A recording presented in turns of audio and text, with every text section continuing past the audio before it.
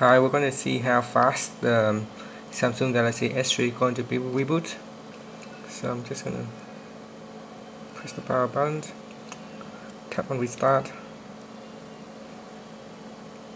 Okay, so now it's shutting down and we'll boot up again.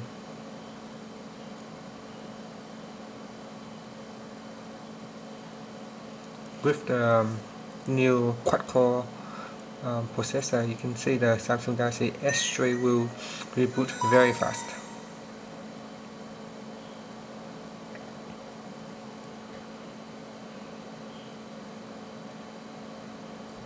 So that's it, you are up and running. So we're just gonna go to the lock screen here, to the home screen.